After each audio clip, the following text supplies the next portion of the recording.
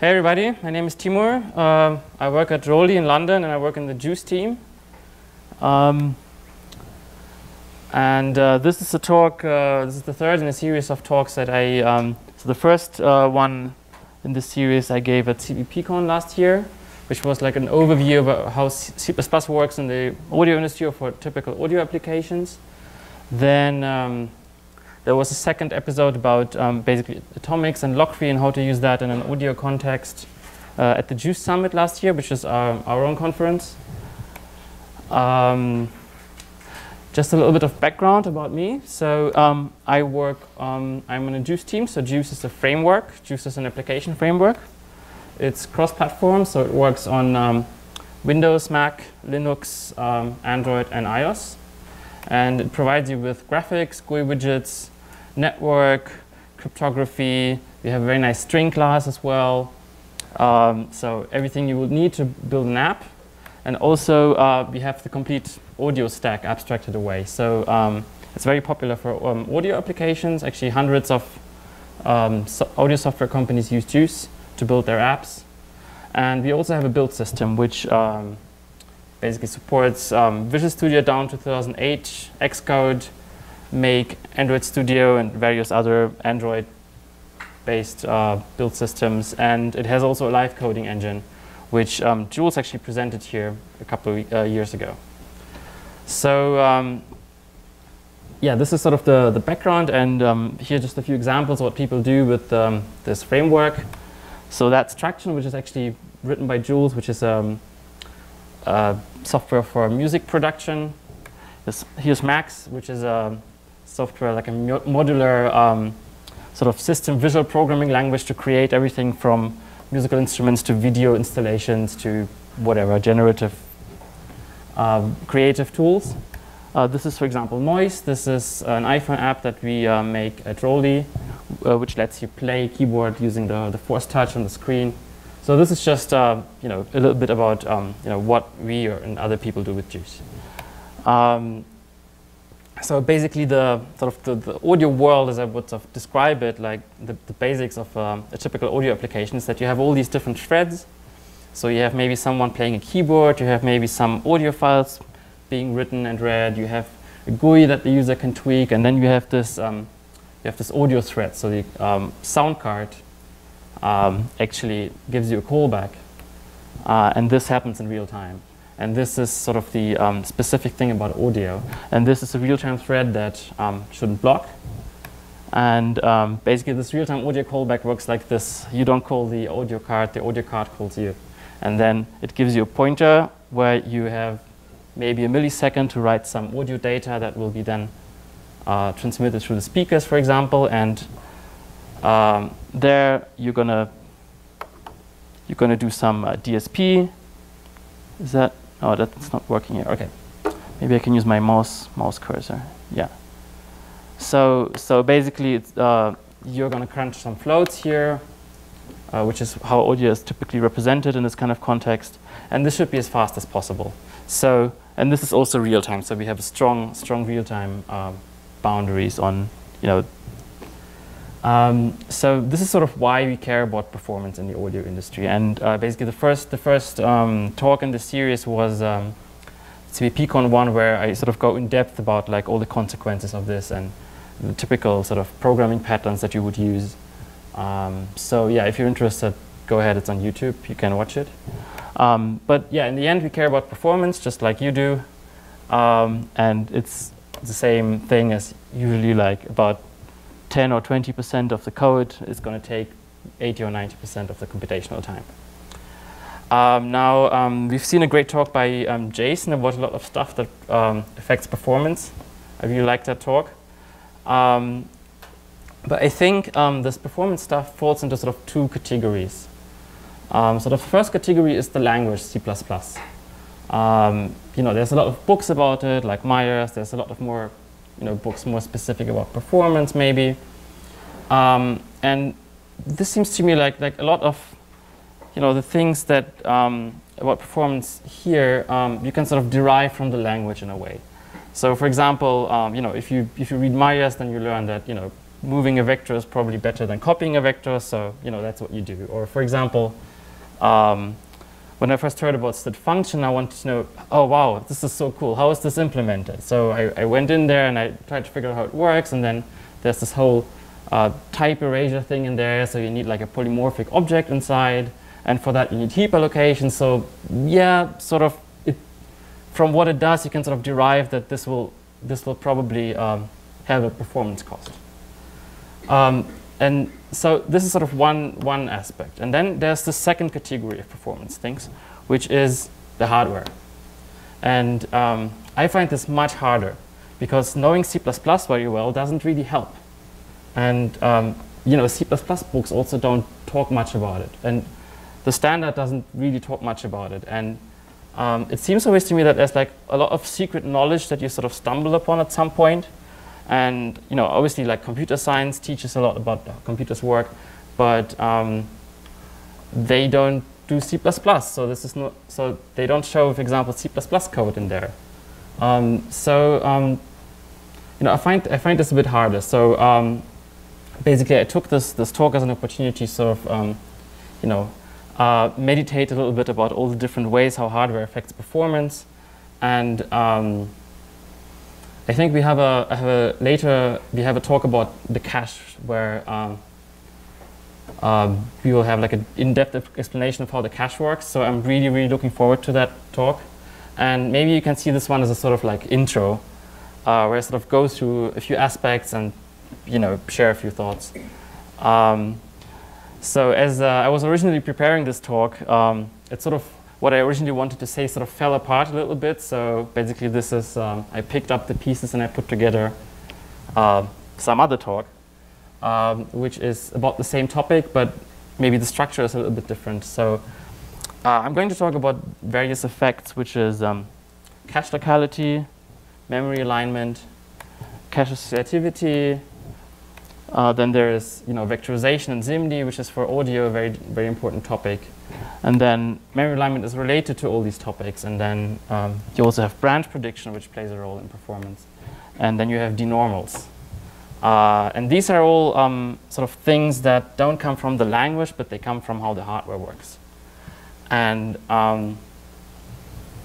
so the way I sort of ended up structuring this is sort of going through these different aspects and doing micro benchmarks. And we already heard in the other talk that micro benchmarks are difficult to do without confirming what you actually want to see. So because if you do a micro benchmark, typically the code around it affects what you're trying to measure in very non-obvious ways. And there's the optimizer that also breaks what you probably want to show. And then you don't measure what you think. But here, for the purpose of this talk, I don't say that it's rigorous. So I don't want to like really precisely measure like a particular aspect of a particular application. So it's more for demonstration purposes. Because I think in order to get a better feel for how these different aspects of hardware and performance behave, it's always nice to it may feel a bit naive, but it's still valuable just to come up with some code that demonstrates a particular aspect, and measure it just to get a feeling of how it behaves. And basically, it's good to get a feeling of the worst case and to help like get a mental model of what's going on. And then with that knowledge, you can go to your real code and measure it. And of course, if you measure your code, you should always do whatever thing your measurement says you should do. Then at least you have an overview over all the things that could affect your performance, and maybe it helps with some decisions. Should I spend some time on this thing or maybe not?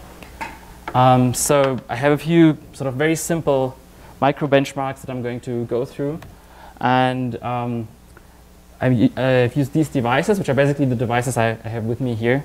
So it's the MacBook that I'm running the presentation on. It's a fairly recent i7 Intel model. Then I have an older Intel PC, which is running a Core 2 Duo, and then I have the most recent iPhone, which is the one in my pocket, and then an Android phone that I borrowed from work. And basically, this is sort of like a range of devices that is interesting for us because this is basically what Juice also runs on. And I also used all the like these three compilers, like Clang, GCC, and Visual Studio, the newest ones, which are basically the three compilers that we use for Juice development. So yeah, let's start with cache locality. So basically, the hello world of cache locality, which I'm sure you all have encountered, just as an introduction, is this 2D array traversal. So you can go through the 2D array either in row major order or in column major order. And this is the order in which the memory is actually contiguously stored, and this is the wrong order. So here you would be jumping instead of going contiguously. And this is in a way also similar to this other thing that is the other typical example, which is the list, where you would also be jumping from place to place. Although actually, to be fair to the list, I have to say that if you newly allocate a list and just put some fresh items in it, it will more look like this. So they are actually more or less contiguous.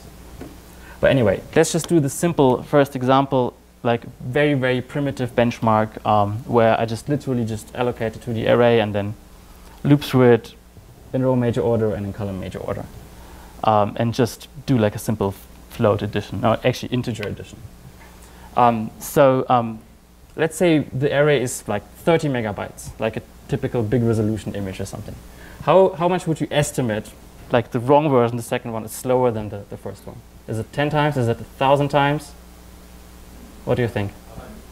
100. Who thinks it's more than 100? On this machine, I should say. Okay, who thinks it's less than 100? Less than 10. All right. So yeah, you have the right feeling for that. It's about 30 or 40 on this machine. And the first time I encountered this, I was a physics student, and I was coding in Fortran, where actually it's the other way around, like the column major order is the right one. And sort of I had this mental model of a computer where you have a CPU, registers, memory, you have data. And I had a big book about Fortran, and everything that the book basically, this is where I learned programming. And the book sort of suggested that this is the model. And then my supervisor came to me and said, yeah, you should watch out for this thing. And the reason why it's slower is because it's more expensive for the CPU to jump than to go contiguously, which is very, very much true, right? So definitely the thing that computers are best at is going through memory contiguously. But now, actually, if you do the same benchmark and you vary the size, then I'm sure many talks about this topic also show this picture. You have sort of, so the wrong one is the upper one, and like higher is longer. You have this sort of step-like curve where sort of as long as the array fits into L2 cache, it's sort of the same. Then when you get L2 cache misses, it jumps very quickly, and then it's sort of flat again when it fits into the next level, like L3 cache, and then it goes up again if you get cache misses in that level. And here's this factor 40 again. So this leads to this better model where you have all these different levels, and basically each level has about an order of magnitude more storage. But then also the latency is also about an order of magnitude longer. And basically, it's like you can very efficiently transmit data between all these levels, but the thing that gets much slower as you go up is, like starting to read data from somewhere. And then also, the data comes in cache lines.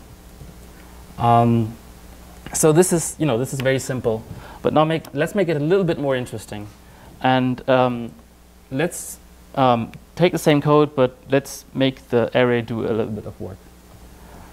So here it's the same benchmark, instead that now I use a float, and then I let it compute like a multiplication, like a hash value, and then a square root. It's very silly, but it's this kind of sort of computation that you would maybe get in the realistic code. And then what you see is that it looks like this. So here at this end you have a factor 2. And then at the lower end, actually, you don't see a difference anymore.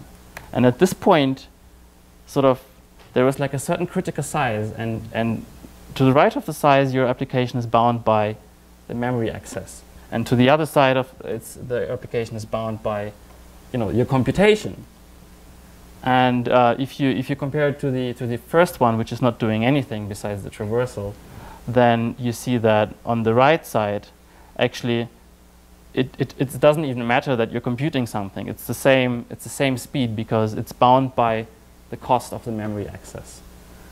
And yeah, I mean this is exactly what you don't want. So typically you want to be bound by either the algorithmic complexity of the algorithm that computes the results that you want to have, or the throughput of the data that you want to send somewhere, but not the memory access. So if you're on the right side of this graph, then you have a problem. Now, the actual problem is that if I don't know, if people think they have a performance problem, what they do is they profile, right? Which is a good thing. Now let's profile this. Now, if you profile it, for example, I use Xcode. Typically, people use the time profiler, which tells you how much time you spend on each function. This is what everyone's doing. And if you do that, you see, for this simple benchmark, you see this simple output where it says like basically 13.9%. You spent 100% in main, obviously, and then 13.9% in square root with this very nice return type there. And then you may think, okay, well, where's the rest? And then if you look at the code again, I mean, okay, the multiplication and addition is probably not very much. So the other thing is the hash. That's probably in a header. So that's probably inline. So this is why it doesn't appear there. So this is probably the hash. So you go away for a week and you optimize your hash function. Yeah, and then you come back and you see it's still the same, right? And this is what it means to be bound by your memory access. And the problem is that the time profile is not telling you. And I mean, even if you sort of want to look for that, for example, in Xcode, there is very, very well hidden somewhere. There is like a counter where you can measure different CPU things, and one of them is cache misses. So there's like a cache miss counter buried deep within like these instrument tools. So you can do that, and then you get like a number like, okay, I have 1,300,000 cache misses per second. Okay, and this is also not really telling you much, right? So is that a lot? Is that you don't know, right? So yeah, I think it's very, very difficult to sort of handle or to correctly profile this kind of problem. So in this case, it's cache coherency. Yeah.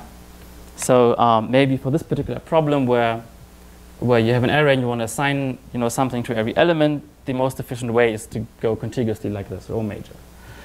Maybe if you have another problem, like I don't know, it's an image and you want to draw like a blob somewhere on that image, yeah, then maybe the ideal way to arrange this data structure would be something like this, where you have like tiles, and the ideal tile size would depend on your typical blob and also probably your hardware, right? And then I don't know, for another problem, maybe the ideal data structure would look something like this. And you don't even need the ideal data structure. You need a data structure that's good enough so that you're not bound by memory access into that data structure. And you can do the same thing with time. It works in all dimensions. So if you have like the green data, and then you access some other data, which is the red one, and then at some point you access the green data again, then the different points where you access the green data, you want them to be not only basically, you want the data not only be close in space, but you also want them to be close together in time, because this is also going to be more cache efficient. And this works with a lot of different dimensions, and it's like sort of always the same thing. Like for example, if you have, I don't know, two different classes here, foo and bar, and then you end up with this, you happen to have this situation where, you have a vector of structs of the one type and a vector of the structs of the other type. And for some reason, you always, like one of the foos always belongs to one of the bars, and you need to do something with them.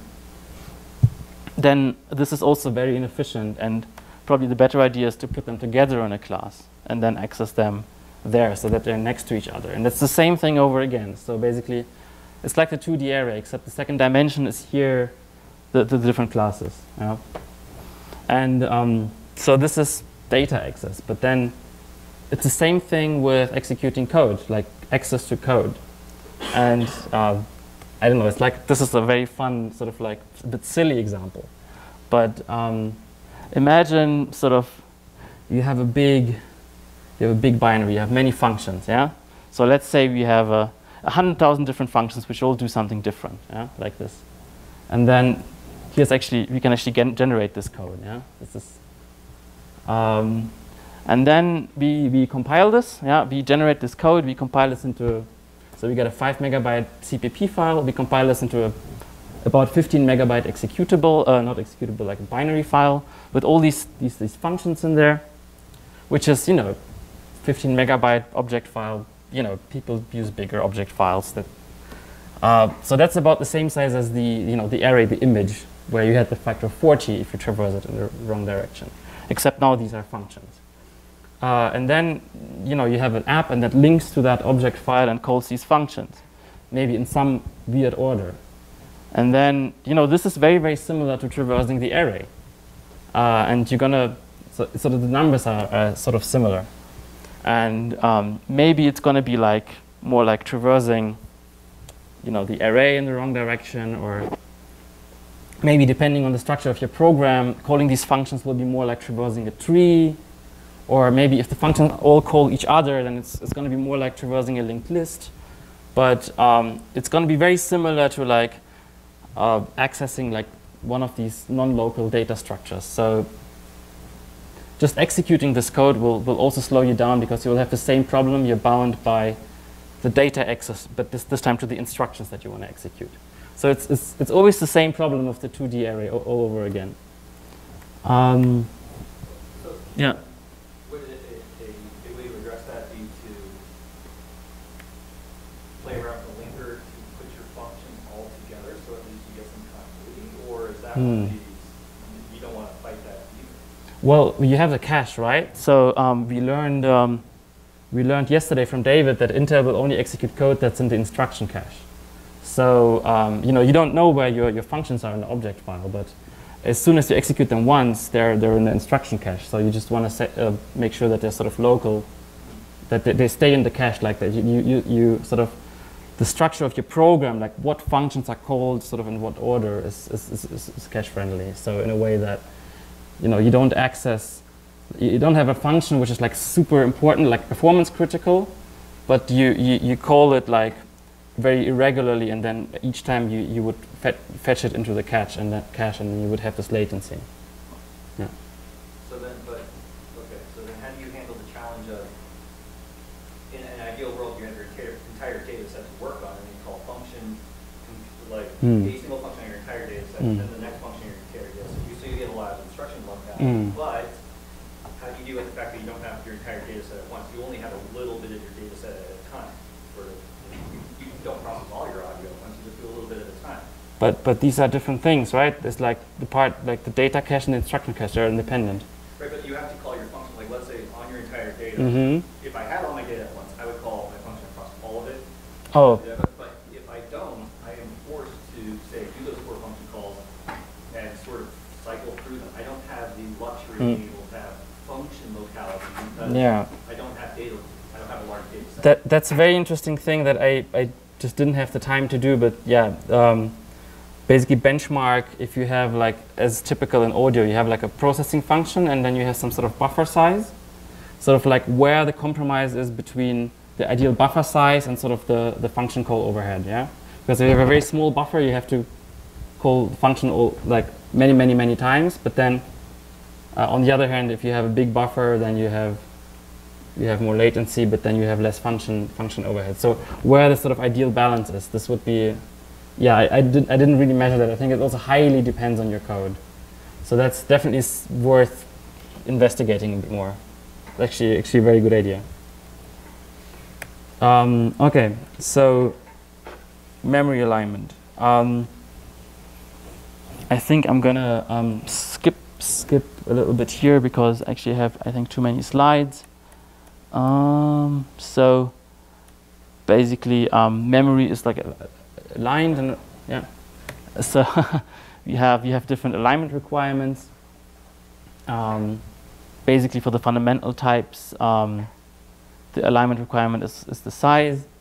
And typically, the way memory works is that it's not like that, but you just wouldn't find, you would find an int ideally in a word, and you wouldn't find it in between. So it would be aligned. And if you have a struct, then the compiler does that for you, and then sort of all the members are aligned to their alignment requirements, which leads to the effect that if you change the order, the size of your class may change. And then a thing that you see in audio code quite a lot is these packed structures. And this is the Clang way of saying it. There is a Visual Studio thing where you say pragma pack, I think pragma pack. There's unfortunately no standard way of saying this. This is basically saying ignore the alignment, just pack the struct. And I don't know why we have, for example, bit fields in C++, but not this. I'm not sure, but it's very useful. For example, it's traditionally used for things like if you have an audio file which just has a particular binary format, for example, and you want to have a structure that just has the same binary format in the structure of the struct. Or for example, embedded people use that if they want to have a structure that maps onto hardware registers, or for example, here you have like 10 chars in the fourth line, which means that all the ints below will be unaligned, misaligned. And someone explained to me that yeah, well, this is a very important factor. If you have unaligned memory access, then each time, basically, because you only can fetch data in words, you can sort of like have to take the first half, take the second half, shift them, and then combine them, and then you have your float. And then someone else said, oh, well, no, actually that was like that maybe 10 years ago, but on modern computers, it doesn't matter. So I just wanted to quickly check, who's right, and just, measure that on these devices. So I have basically the same structure, packed and not packed, and I just came out with this little benchmark, which is actually not that easy because there's another guy on the internet who did something similar, but he computes a hash in there. So probably that's going to, take more time. And then you need to, if you have, so basically what I'm doing is I have an array of these structs, and then basically in one version, each double will be aligned, and the other version it will be like 7 out of 8 will be misaligned. And then I just have another vector of floats, and I'm just gonna basically copy them in there, and every one of them will be an unaligned memory access. So yeah, I have to watch out for the size that it fits into the cache. Otherwise, I'm going to be bound by the memory again. I have to make sure that basically the data is in the cache before the timer starts. And yeah, if I do that, it turns out that now on the older Intel, this has a big impact, and on the ARM devices as well. So it's about 3 times more expensive to read and write unaligned memory, which is sort of like what you would expect. Yeah, you need like a shift and a combine. And then on the modern Intel i7, it's actually faster to read and write unaligned data, because I guess because the structure itself is also a bit smaller. Yeah. So yeah, this structure is smaller by what, 7 divided by 16? It's like maybe 40-something%. So yeah, maybe that makes it smaller. So and this is interesting because this means basically maybe I should just take my audio app if I want to have it run on this computer very well, and just sprinkle everything with pragma packed, and then it's going to be faster. Who knows? But like, I would never have thought about that. But maybe this is going to, if everything's packed and that's like for free on this machine, maybe this is going to improve my cache locality. Who knows? So let's see. I think I'm gonna. I'm curious, actually, though, if you go back, what if you had a single chart, like a whole Mm. So the unaligned axis, that first one would be unaligned, but then Yeah, I wonder if your vectorization could. yeah, I tried that as well, and the effect was smaller than this. And I think this is because probably the optimizer is doing some fancy. Oh, sorry. The question was if I just offset all of the doubles by the same amount, basically, instead of packed like this, right? If you didn't have your chars sprinkled throughout. Oh, if I didn't have the chars sprinkled throughout. Oh, I didn't try that. Yeah, that's something interesting to try. I mean, I have all the code here, so we can actually do it later if you're interested. Let's see how much time I have. So there's another way to generate an underlined memory access, is that if you cast between types that have basically you have like for example, like a char, and then you just cast it into a double. So that's also probably gonna create an unaligned memory access, because the alignment requirement of this is 1, because it just contains chars. And I tried this as well. It's like very, very similar to the other case, except that I don't have a member, but I just reinterpret, like I just say, take the structure and reinterpret the bytes as a double. And I saw that on the Intel machines and on the iPhone, it was more or less the same. It was pretty much exactly actually the same effect. But on the Android phone, this happened. It crashed. And then, yeah, I looked a bit into the documentation, and it said, yeah, on some ARM processors, actually, they don't support this kind of unaligned memory access because, if you have the other case where you tell the compiler that this double is going to be misaligned, then it's going to create these special instructions. But if you just pass it a pointer at runtime, it just doesn't know what to do with it. And then if that's misaligned, then the CPU is going to throw like an interrupt or whatever it's called, and then Android as an operating system doesn't, or this particular version doesn't catch that, and then it just crashes. And this actually happened in Juice, where we had code that was reading some audio format which was working for 10 years, and then we implemented Android support, and then the app started crashing. So yeah, that's interesting. And basically the standard compliant way of doing that is to have a union, because that's sort of like the portable way of taking one type and just interpreting it as another type, because the alignment requirement of that is going to be the same as the double. And yeah, so I actually compared this with the reinterpret cast. I wrote a benchmark. It's exactly the same speed, right? So over alignment.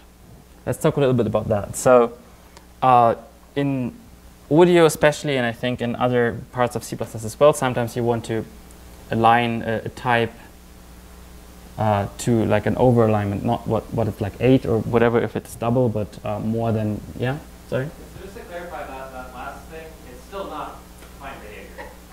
That's not defined behavior? No. You can't access the one that was first. Because of strict aliasing violations, or? It's because of active member of union. Yeah, I can only access the active member of union, but you can then copy out of the union. Ah. That's interesting, because like the only correct way is to use memcopy. yeah, but memcopy has an overhead. No, compiler, yeah, no. The compiler Oh. will make it beautiful. Well, that's interesting, because we actually have in Juice, we have this kind of stuff there where the interpret cast would just create nonsense on some compilers, but then the union works. But yeah. Because, like all compilers actually support this Mm. explicitly, but it is not standard compliant. Oh, I forgot to repeat so the comment was that the union is also not defined behavior, and you should use memcopy, and some compilers optimize that away. So yeah, cool. Thanks for the comment.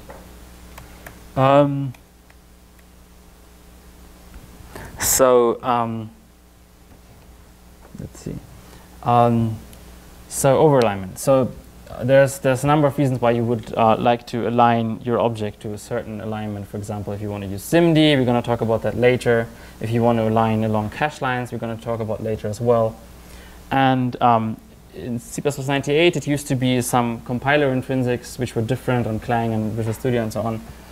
But then in C++11 we have aligners, and this is really great because you cannot put only a number there, you can put a type in there, you can put a list of things in there, you can put a const expert in there, you can, and if it's too small, the number that you supply, then you're actually going to get a compiler error. So it's really great. And that's really useful. But in real-time programming, for example, what you most of the time what you want to do is you want to allocate a buffer like on the heap, because you are in this real-time thread and you probably want some buffers to write temporary data into, but on a real-time thread you can't allocate or deallocate anything because that's not a real-time safe operation. That may have like a lock in there. So what you typically do is you pre-allocate buffers from another thread on the heap, and then you want them to be aligned, and then you're going to use them from the real-time thread. So yeah, for example, we knew this buffer, and then we want to make this align. And this is just allow me just to go through this to demonstrate how frustrating working with C++ and the hardware can sometimes be. So so what new? So new. Okay. What does new actually return? Like, so what kind of memory location does new return if you just call new? And then CppRef says that there's this max align t, right, which is the maximum alignment of the maximum alignment of all the fundamental types. So if you have a pointer that's like aligned, and this is going to be 16 typically on most computers, or 8 maybe on other systems. So it says here that pointers returned by allocation functions such as malloc are suitably aligned for any object, which means are aligned at least as strict as max align t, which would be great because max align t for example on an Intel is 16, and 16 is just the alignment you need for SSE, for example. So you wouldn't even need to worry about that. That would be really nice. But then allocation functions such as malloc, and I tried to find it in the standard whether new is one of these allocation functions that obey this rule, and the standard wouldn't say anything about that, or at least I didn't find it. So I tried it. Let's allocate a char on this Mac. You have a char on the heap. Let's allocate another char. Fine. There's 16 bytes in between. We're great. It's max align t. Let's allocate another one. There's going to be another gap of 16. Awesome. Let's try this on the older Côte d'Or. Allocate one char. Allocate another char. Allocate another char. Great. It's using all of them are 16 bytes aligned. Fine. Let's try it on the iPhone. We allocate one char. We allocate another char. Oh, okay. Well, that's actually fine because max align t on this ARM processor is 8, so it still makes sense. Let's allocate a third one. Okay, fine. Now let's take the other phone. Let's take the Snapdragon ARM phone, which is the Nexus 5X. Let's allocate one char, another char. Oh, well. Okay, that didn't work. Okay. Then maybe just this computer is just too nice to us, but there's apparently no such rule, or maybe, I mean, the standard doesn't say how it should behave, or at least I didn't. Yeah. There's so the behavior new char or allocate char has different rules. Ah, okay. It has to allocate enough space, like I don't remember the exact break, but it's basically it has to well for new char array actually. I don't know if this one's completely different, but for new char array, it has to have an alignment for the highest alignment of a type of that size. Okay, so the comment was that new char or char array has special behavior where it would have the right alignment for a type of that size, and not necessarily for every type, right? Yeah. It's any type of that can fit in that size. The highest alignment is the alignment of. Ah, okay. Because from malloc it says it should always be max align t. Yeah, for malloc. For Yeah. Okay. But is it also different for malloc char? Oh no, you don't do that. Yeah, sure. Yeah. Okay. Yeah. So okay, let's try to convince this phone to align our memory. So let's, instead of a char, let's put the structure on it and tell it should be aligned with 8 bytes. Yeah, and then just allocate one of those, and then another one. Nope, that doesn't work. So okay, let's take an array of these things. Surely, like if you have an array of 1,000 foos and you say they should be aligned by 8 bytes, the new operator is going to do that. No. So this is not working. The new operator doesn't understand alignment, apparently. So it understands the size, but it doesn't understand the alignment. Yes. There's a proposal that's probably going to be in 17 for overline storage. The comment was that in 17 there's going to be a proposal that over-aligned storage should fix that. So that's interesting, because the next thing I tried was using aligned storage, because that's the C++ 11 way to do it. And then we already heard about aligned storage in Michael's talk. It was mentioned. So aligned storage is just a thing that gives you like any kind of alignment requirement, and then aligned storage defines a type inside, and that type is a type of whatever alignment requirement you specify if the platform supports that. And then there's also aligned union, which is even better. You can give it a list of types, and it's going to return a type that has the alignment requirement for any of them. So that's pretty cool. But then all the examples are using that on the stack. All the examples that we've seen so far. So how does it work on the heap? So you would write it down like this. Is very crude. This is not very generic. I could clean this up, but this is just a very quick experiment. So I want this buffer, and I say, okay, there's aligned storage. I want it to be aligned by 32 bytes, for example.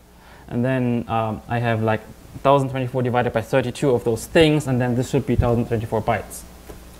Well, it turns out it doesn't work, because of the same reason as before, new doesn't understand alignment requirements, right? So it turned out after a lot of search that the C++ 11 way of allocating aligned memory is this. So you allocate a buffer which is not aligned, because new can't do that, with some space, and then you use std align, which, if it's not aligned, shifts it to the right alignment. And then if you want to use that in real code, you probably have to put some RII thing around it so that it cleans it. So it's very, very, very messy. And I couldn't find another way in standard C++ to do this. And what everybody has been using is the platform-specific stuff, because every operating system has this. Like on Linux or Mac, there was like valloc, which is just does what you want, or rather aligned alloc in this case. It's like malloc, but just with another argument, which is the alignment, and that works. And then on Windows, you have another thing. And I'm just wondering why we don't have anything. Why you don't have this in the standard? Because we use it a lot, and it's so easy, and all the major platforms support it. So I don't know.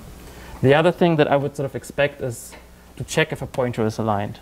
That would be also really cool. I mean, you can implement it really simple or a bit more sophisticated, where you say, the pointer, the alignment has to be power of 2 or whatever, but this is like really, really simple. It's like a couple lines of code, and then that would be really helpful to check if a pointer is aligned, to have something like that, understand that as well. Unfortunately, no.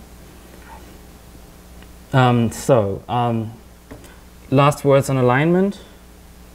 We have this sort of way how memory is aligned, and then we have cache lines, and then the cache line is more like this. It's like 8 words, and then the cache lines are also aligned. And then basically one cache line can be this part or the next one, but not in between. And that's very funny. When a while ago I wanted to know whether this is the case, whether like a cache line has to be aligned like that, and I was asking around and no one knew the answer. But yeah.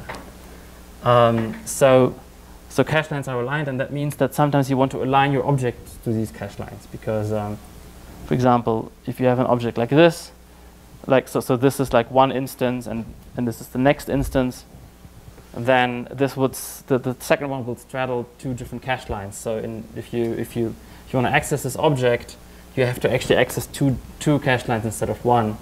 And depending on your data structure, that may have a performance impact. So you would align that to cache lines using the technique just align as. And another thing that would be really cool in this context is because there is no platform-independent way of getting the cache line size. Obviously, you can get the cache line size, but you have to like run some command in the terminal in POSIX or yes. C++ 17 has a static context for constructive and constructive hardware interference that gives you an estimate of the cache line size. Oh, that's great. The comment was that C++ 17 has there's a proposal that it can give you an estimate of the cache line size, which is great. So yeah, that would be cool. So false sharing, I'm actually going to skip that. So I have a benchmark here as well, but there's a video where Herb Sutter is doing that, and I couldn't possibly do it as well as he does. So I'm gonna skip that. Also, we don't have that much time. Cache associativity, that's a very fun one. But I'm gonna skip that as well because it takes a little bit long to explain. Okay, let me jump to vectorization in SIMD because this is in audio and I think in probably gaming and everywhere where you crunch a lot of floating point numbers. This is a very important topic. So just a very, very quick introduction. SIMD means single instruction, multiple data, where basically you have a single instruction, like for example, mul_ps is a multiplication, and then this allows you to perform a multiplication on these SIMD registers, and each of them can, depending on the flavor of SIMD, hold, for example, 4 floating point numbers or 8 floating point numbers. So basically, ideally, you get a 4 or 8 times speed up because you can, for example, multiply 4 or 8 numbers with one instruction in one cycle. So there are these different flavors. This is also a very actually simplified table. So there's SSE, which has been around for a while. There's AVX, there's AVX2, which widens the register size to 32 bytes. There's AVX 512, which doubles it yet again. And then on ARM, there's Neon, which gives you 16 bytes. And then basically, they give you these registers, and they give you a set of instructions. And then there's many, many sub-levels where like more instructions have been added. For example, fuse, multiply, add to do like multiply and addition in one instruction. And there's many sets of instructions that have been added over time. But at this level, this is just a technology that basically the people who build CPUs give you. Like, here's the hardware, and then you get these registers, and you get these instructions to operate on them. But as a C++ developer, how do you interact with that? And there's, in principle, there's 4 ways to do that. So either you just let the auto-vectorizer do its job. For example, on Clang or GCC, that would be -03, like one of these optimization flags. And by default, it would assume, as far as I know, SSE2. You can specify a higher level, then the auto-vectorizer would use these additional instructions, perhaps, but then the behavior would be undefined on older machines. And then you would just write your loop normally. The second option is to use the SIMD library. Juice has a SIMD module where we have some float vector operations. There's Boost SIMD, which does that. There's Veclib, there's other libraries. And there you typically would have some kind of type that represents this SIMD pack, and then you would, for example, in this case, multiply it with a number, and then the library would take care of calling the right instructions for you. The fourth way of doing that is writing that yourself using, for example, SSE intrinsics. So the same operation, multiplying a vector with a float, would look like that. For example, in SSE, there's other instructions for Neon. And the last way is to write inline assembly. And basically, yeah, the auto-vectorizer is the simplest way of doing that because you don't have to do anything at all. It's also portable. SIMD library is a bit harder because you have to actually like consciously use it in your algorithm, but it's also portable depending on the library supporting different platforms. As C intrinsics is not portable and much harder to maintain and much simpler to get wrong.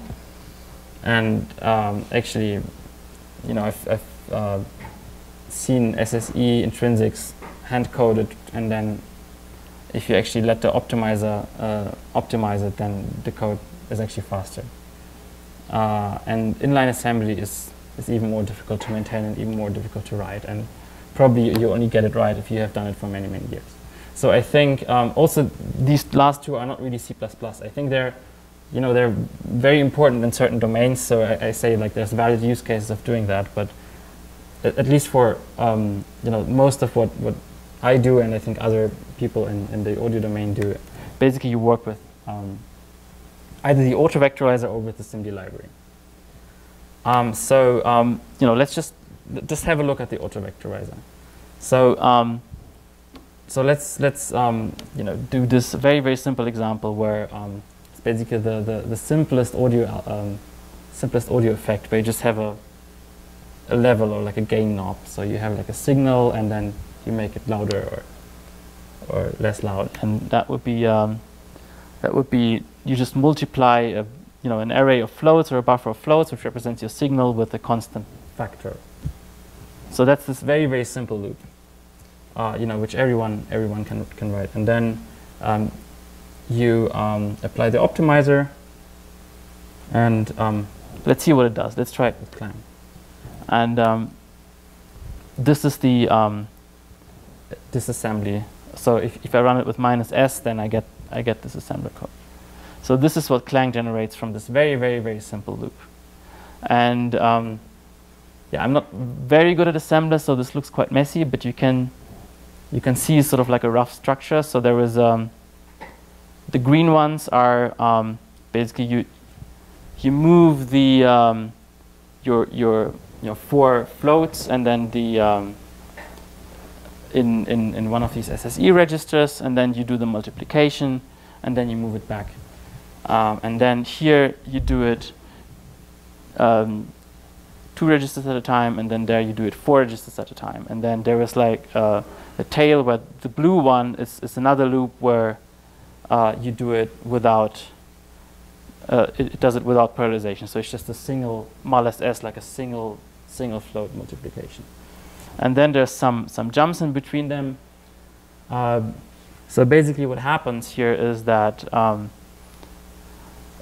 the compiler has determined that probably, it doesn't know the size, right? So it has determined that probably the most efficient way of looping through this is going 16 floats at a time per loop.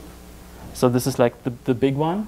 But then if you have a remainder which is less than 16, but bigger than 8, then you do the one which takes 8, and it does that first. And then if you have a remainder which is less than 8, then it does the single floats. So basically, if you have a buffer, it would first do 4 floats times 2 like this. Then it would enter the main loop, so it would do 8 and again 8, and then it would reset move forward into the buffer, do again 16 at a time, and so on and so on, and then at the end it would do this little tail.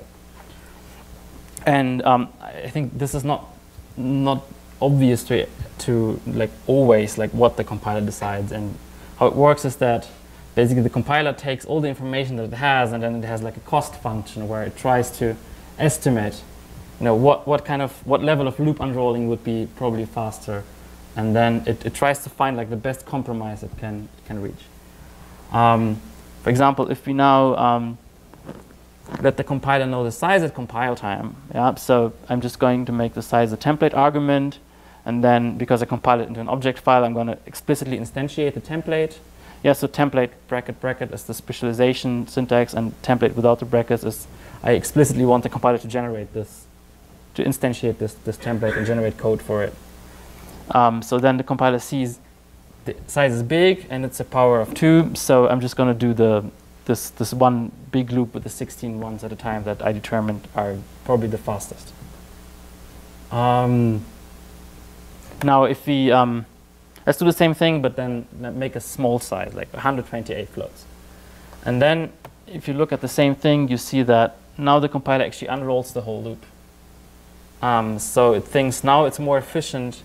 So basically you create a bigger binary, which can have a performance impact. But then on the other hand, you just compute all the elements in a row. You don't have any checks anymore. You don't have any jumps anymore. You don't have any counters anymore.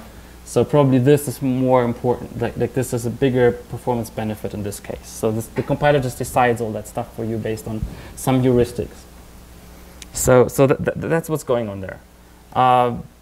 And if you, for example, if you do the same with GCC, we see that GCC does something else. GCC has also a main loop, the green one, where it uses SSE registers.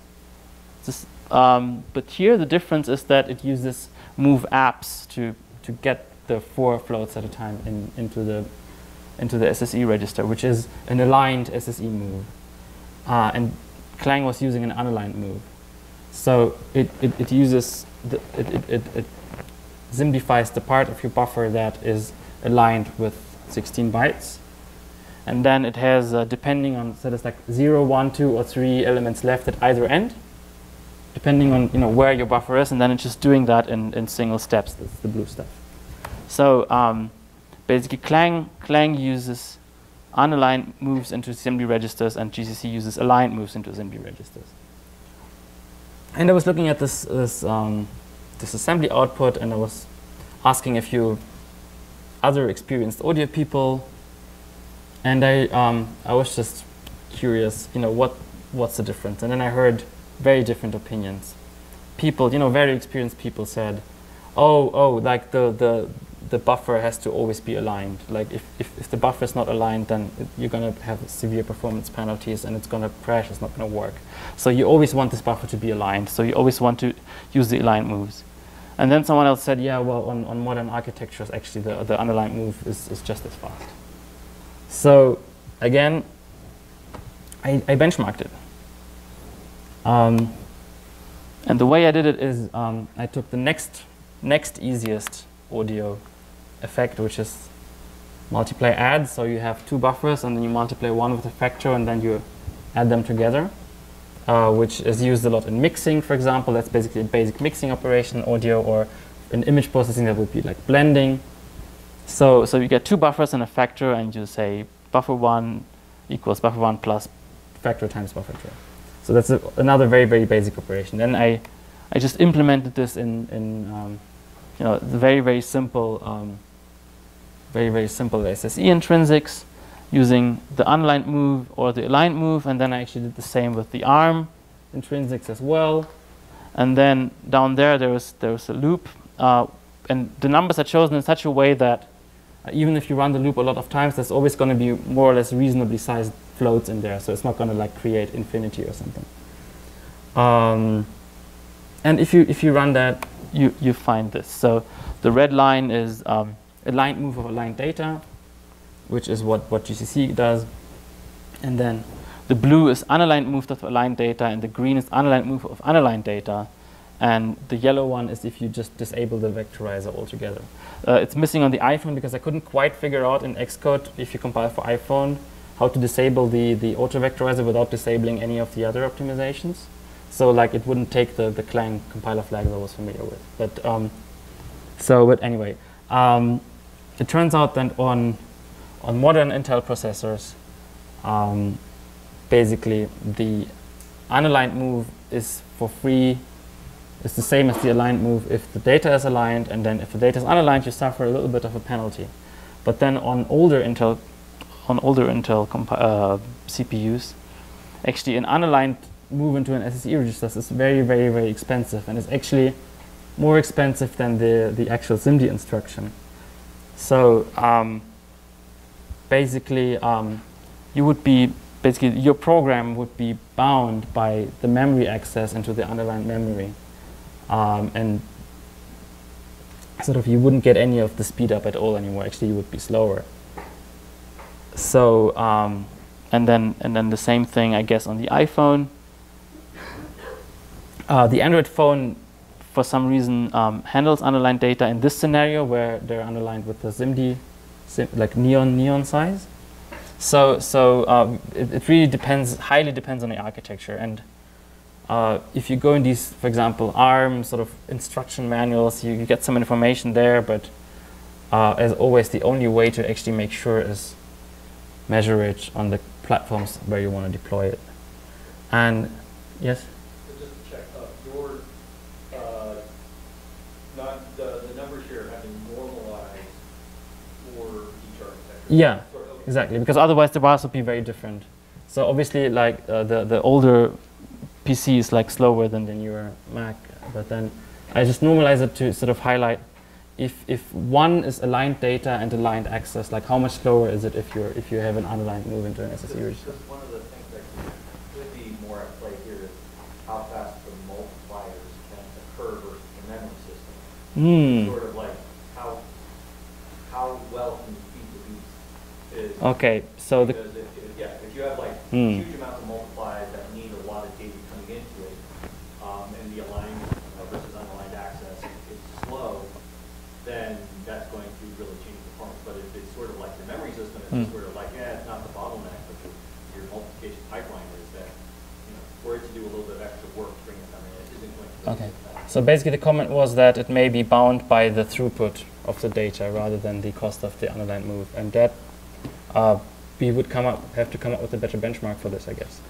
But the whole point of this was actually, if you can align your buffers, then you don't have a problem. So basically here, GCC and Clang are sort of going like with a compromise. Like GCC is saying, okay, I'm gonna do unaligned moves, but then it's gonna work if the data is unaligned. Whereas Clang says, actually the other way around. Clang does that, whereas GCC says, okay, I'm gonna not take the risk of the performance penalty, but then I'm gonna, have a bit more overhead because I have to be aligned. Here's an example for an algorithm where, this wouldn't work. Like your buffer has to be always aligned, because you have to do unaligned reads. So this is something that this is called convolution, and I think it's very common in different areas. And in audio, typically what you have is, so it's in 1D, in audio you typically have like a long buffer, which is the green one, and you have a convolution kernel. For example, in audio you use that to implement reverb and other effects. And basically what you do is you have a kernel which you can is particularly pre-allocated and constant, and then you have your data, and then you multiply the kernel with the position in the audio stream, and then you accumulate that into another buffer, and then you shift the kernel by one sample, and then you do that again, and then you shift the kernel by one sample, and you do that again, and you keep accumulating. So you're doing like multiply adds there, and you keep accumulating that. And because so basically this is a very simple version of basically the loop that you would be running. And you can see that no matter how you go about this, if you do it this way, most memory accesses will be unaligned. So if you're on one of these systems where the unaligned move into the SSE register is very costly, then this is going to be very expensive. And basically the way we solve this, for example, in Juice, is that we pre-allocate 4 kernels. If in case your SSE width is 4, then we just allocate 4 kernels, each shifted by 1, and they're all aligned. And then you just move them in groups of 4, and then sort of you have aligned access again. And then this is how the Juice convolution kernel works, and this performs very well on all platforms. It could perform a little bit better though, because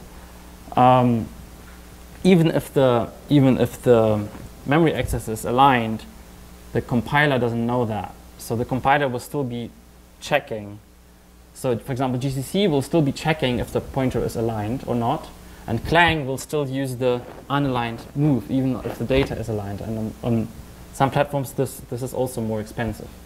So actually what you really want to do here is, in this multiply, you have a pointer to the buffer, for example, and you want to tell the compiler that this pointer is aligned. Yeah? And then you want a way to tell the compiler, you can assume that this pointer is aligned. Don't check for that, and you can use the aligned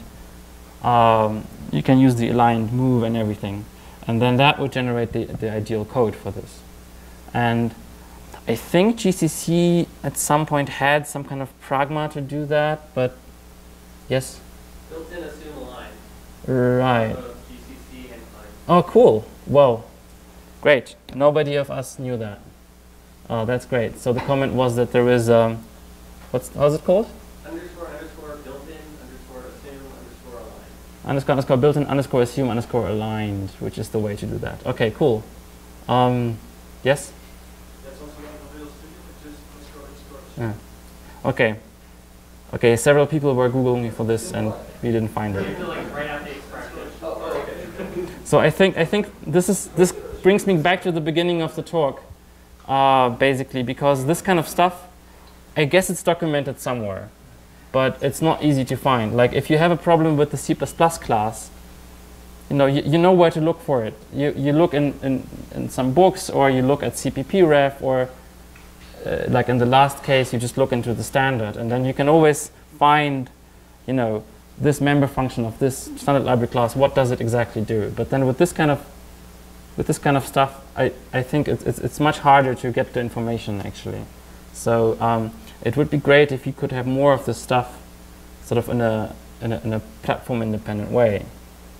I mean, what we really want to be able to write is something like that.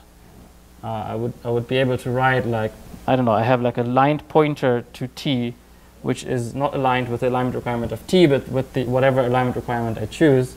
And then I just basically assume, so like an invariant of that class is that this pointer is just aligned like that. And then compiler, vendors could implement, they actually do with, their intrinsics, that the compiler can just assume it's aligned and then optimize it better.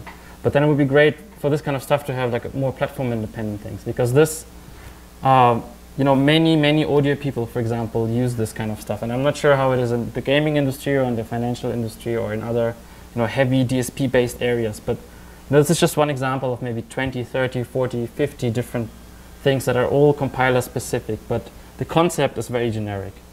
And it would be, great to have more of that kind of stuff in C++. Yeah, write papers. Yeah, okay, I have a long list of these things. But yeah, I will. So at this point, when you are at this point, then you have to use the SIMD library or write your own intrinsics. Because then you can do that with intrinsics, that kind of stuff. And at this point, how much time do we have left?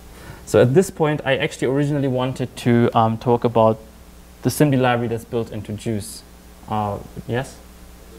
Before you do that, just one comment that you made is when you Yeah. said the SIMD will allow, it allows you to do multiple multiplications in one cycle. That's not necessarily true. It's sort of the cycle it takes to finish that operation is going to depend a lot on the architecture. Yeah, for example, so the comment was, it's not necessarily true that you can finish multiple multiplications in one cycle, and how many cycles it takes depends on the architecture. And I've seen that a lot. Like when I was exploring all these different, basically when, so my point was that in Juice we have a SIMD library that does all that stuff for you. And then basically if you want to do something like that, you have to familiarize yourself with all these things. And one thing I, for example, found is that, for example, on this machine I can compile it with AVX1, and then I get these other instructions which are AVX. So I tried all that stuff. So I compiled the same kind of benchmarks with AVX, and then I had eight floats at a time instead of 4, and then I was like, yeah, this is going to be, and it was actually one instruction also, like in the assembly. And then I thought, okay, that's going to run 2 times faster, and then it ran at the same speed.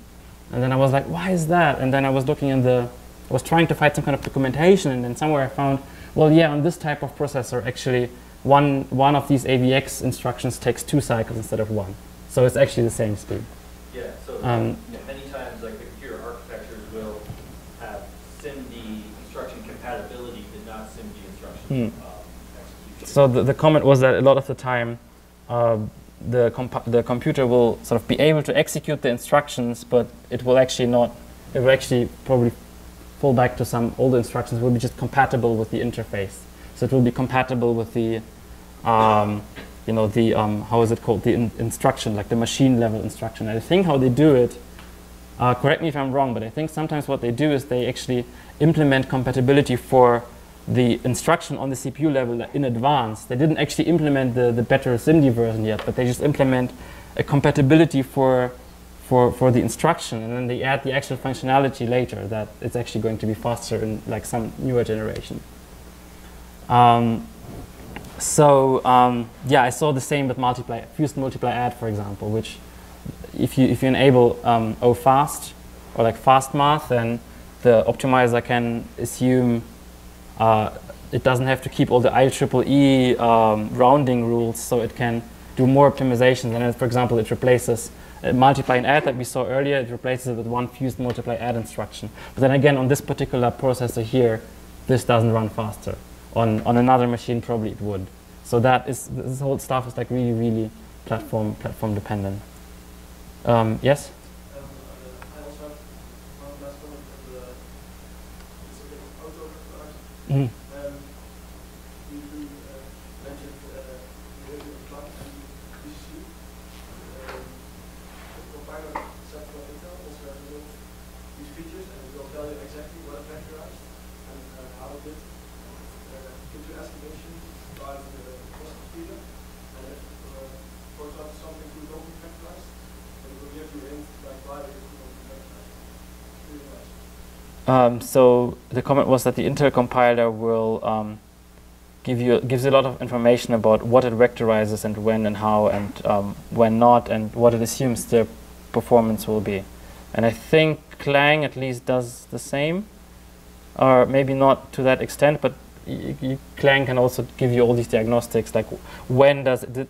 You can actually control a lot of it. Like you can tell it like how to unroll or when to unroll loops, and then this kind of stuff. And then with vectorization, it will also tell you, whether it succeeded or not. So this is, I don't know if you see, but in Clang this is also available.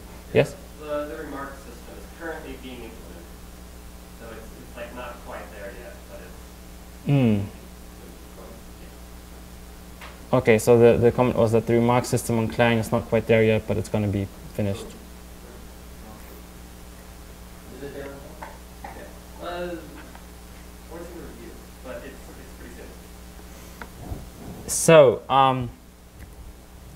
I'd like to talk about Juice's SIMD library, which we also call the DSP module. Unfortunately, so there's like a lot of cool stuff going on there that wraps all that away, and we do like expression templates, and we have what we really want to do is a thing where it compiles like.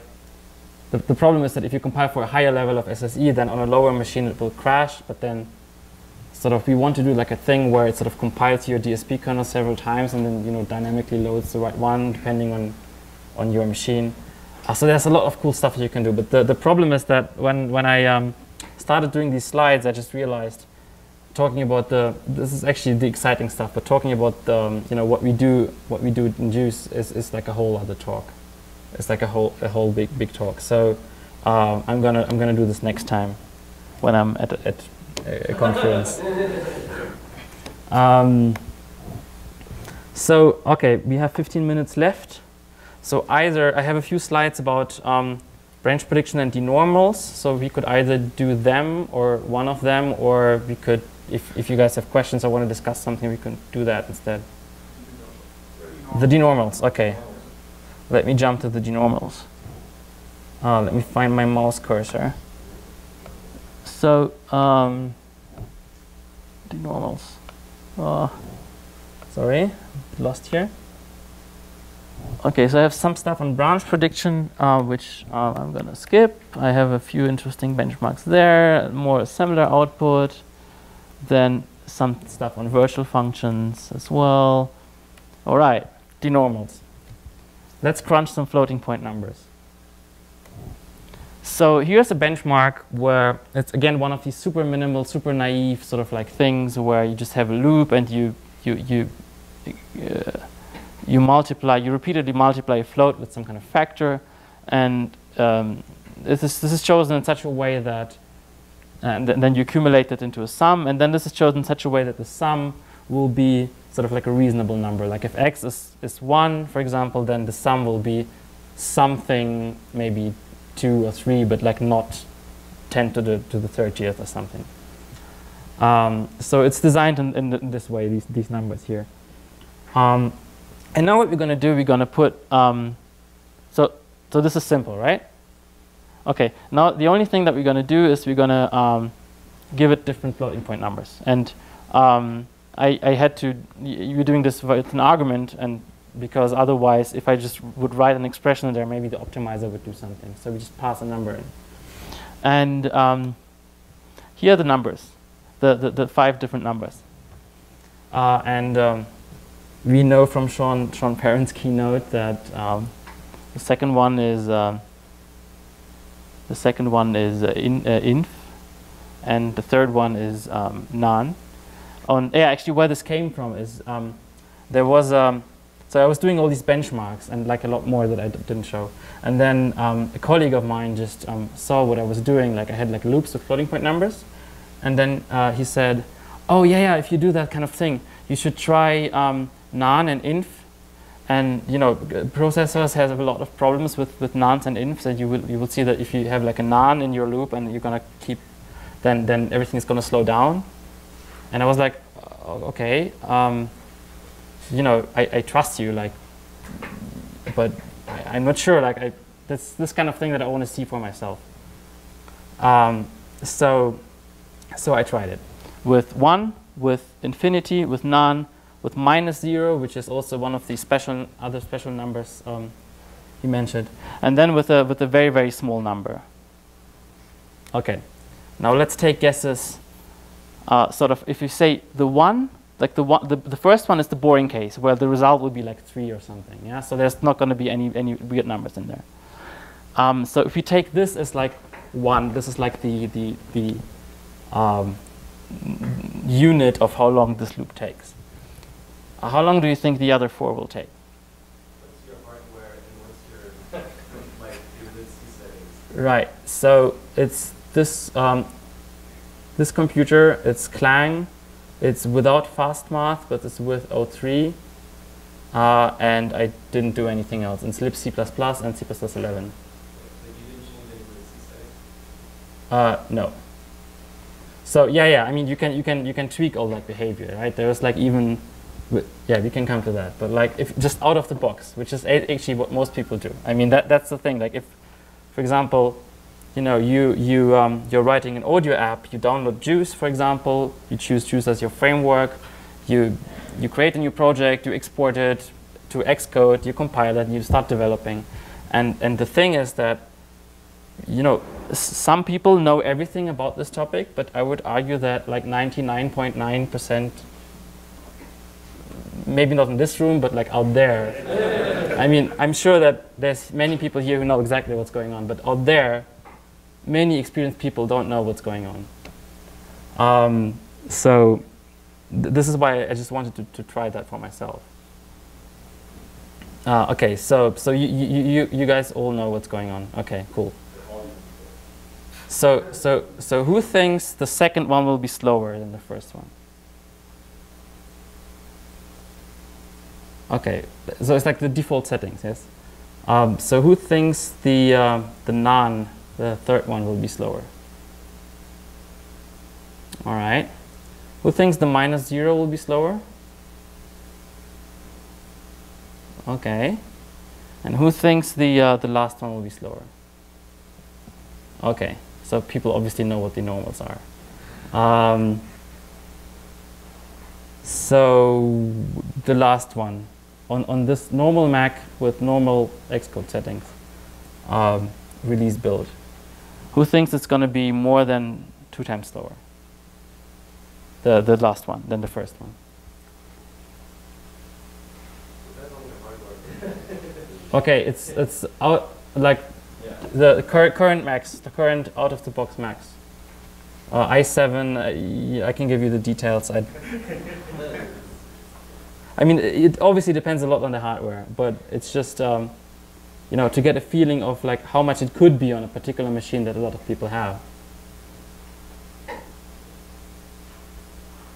So who thinks it's going to be slower than 2 times that slow? Okay. Yeah, slower than 5 times that slow. So if the first loop takes 1 second, the last loop will take more than 5 seconds? Okay. More than 10 seconds. So more than 10 times slower. Okay, so it's 26 times slower. And all the others are equal. Yeah, and we can repeat this benchmark on other laptops if you like. Yeah, denormals. So basically, yeah, I mean, IEEE is something that everyone knows, but not everyone knows exactly how this part works. So basically, if the exponent is all ones, then it's one of the special numbers. It's either plus or minus infinity, or it's one of the nons. If the exponent is not all ones and not all zeros, this is the normal float case, where you have like a sign bit, an exponent, and then a mantissa with an implied 1 dot, right? So that's the usual thing how floats work. But then if the exponent is 0, basically if all 0, you have a 0, that's also fine. If you have 1 and then all zeros, you have the -0 thing. And then the last case is if the exponent, oh yeah, and I should say that in the normal case, the exponent has this kind of bias where like, I think the middle value represents exponent 0. But then the interesting case is where the exponent is all zeros, but then there is some stuff in the fraction. And then actually what happens is that you already reached the smallest possible exponent, but then to represent numbers that are even smaller than that, then what you do is sort of you don't assume anymore that there's like a 1 dot here, but actually you assume that, you know, here's the 0, and then you move so you start losing digits. So the number's getting smaller, but you're getting less precision because you can't use the exponent anymore. So you just it's starting to behave like a fixed point floating point. And apparently some hardware is really, really terrible at doing that. And I don't know the details of how that works, but it's, yeah, apparently like the way the processor does floating point numbers, like these denormals, they sort of break the way it's implemented in the hardware, I guess. So it has to do some extra work to get the math right. All right, the comment was that it typically goes into microcode, so it's actually not done in the... So it's actually, I mean, typically if you do floating point stuff, most of the time if you compile it for release, it's all going to be done in these SSE registers. So I'm guessing that this is then not the case anymore. So anyway, something completely different happens. And the standard gives you this, where... Oh, and actually, yeah, some computers don't have that, right? So, some architectures don't have these denormals, so don't support them. So what the standard actually gives you is you can ask a float or a double, what's the minimum? Okay, what's the minimum number that you can represent? And that means what's the minimum number you can represent with the normal, like 1 dot something representation. But then there's this other one, denormin, and this represents like what is the lowest denormal, which is basically 0, 0, 0, 0, and then the mantissa is 0, 0, 0, 0, 1. And you see that that's much smaller. So like all the numbers in between can represent it as denormals. And then there's also like a flag whether this architecture has denormals or not. So you can sort of like ask whether this case can occur, but then many architectures allow you to set like a flag in the CPU to say, okay, I don't want this 26 times slowdown. I'm going to just flush all the denormals to 0. So whenever the CPU encounters a denormal, it will just set it to 0. Which, because its numbers are so small, probably is not going to affect your numerical result. But then the problem again, as with all this stuff really, is that to flush the denormals, there's nothing in the standard for that, and that's different in every compiler. And for example, this I think it's the Visual Studio one. I don't actually even remember.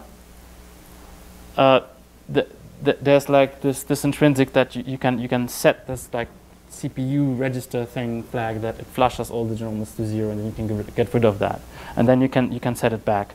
So you would take this thing on this platform, put it probably into some kind of RII thing.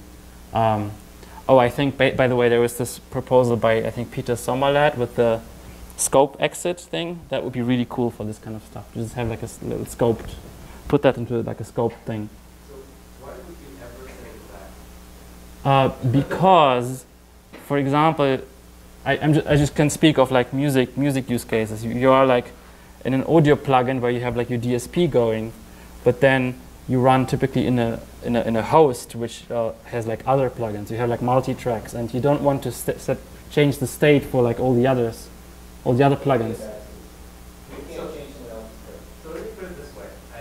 One of my things is I hate denormals, and I've never met a single person who cared about denormals besides what you said of like, oh, I benchmarked a thing, and all of a sudden it's connected. No.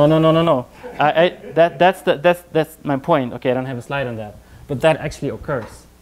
If you at least in DSP, like I don't know, is Tobias here?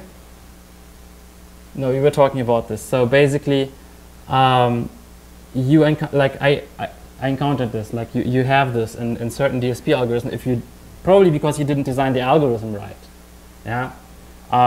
And then sort of you have some weird numerical instability, and then you keep accumulating denormals, and then this will bring. I mean, it will not bring like your whole thing to a grinding halt because it's just a small part of your algorithm, but you can see it.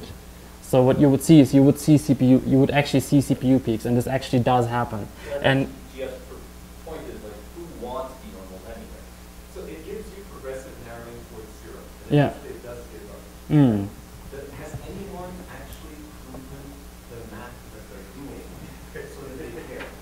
Like, even though you're using float versus double and there's difference math, if you don't So, do that, then okay, so it's not a problem. basically the comment was that the normals don't matter, and I agree. Like as far as I know, they don't. But most people, outside of conferences like this, they're not aware of them. So.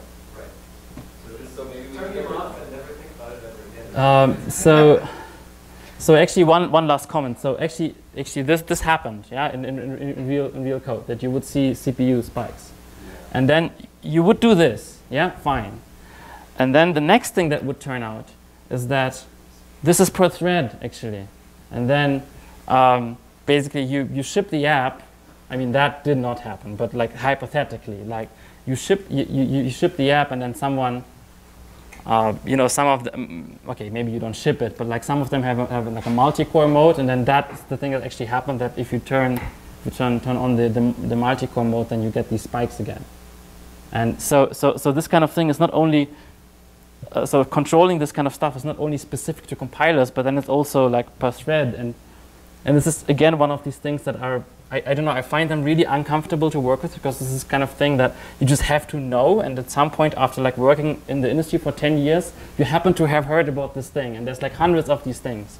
So why don't we put this kind of thing in the standard, like flushing the normals to 0, like a simple thing that's like the same on all platforms that support denormals in the first place. The C++ standard doesn't say that floating point math is like 270 Mm. It says that you have float and double is larger than or equal to float, and that you have operator plus minus divided by. It doesn't say anything else. It doesn't say what it does. Okay, so the normals are so far removed from what the standard says. So that's why it's not supported, and hardware supports it very differently. Some hardware just doesn't have it. Some hardware, if you compile, if you compile with honors like 370, let's do fast math, and on ARM on 7, that disabled vectorization because Neon units don't have the normals, but the rest of DFT have it. okay, It's a so crazy one. Adding it to C++ is good as well. so the comment was that C++ is not aware of IEEE, or it doesn't say that you should support it, so it doesn't do this kind of like specific thing.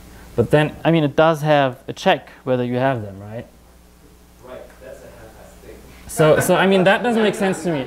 Why do we have this? But it's exactly like with, what was the other thing where sort of with the alignment thing, that you have like a line storage, but you don't have a way to check whether a pointer is aligned. Right. This kind of stuff. It's like, and there's like so many examples of this. So write papers. Right. Okay. Cool. I think we're out of time, so yeah, I have some more stuff here, but it has to wait until another time. Thank you.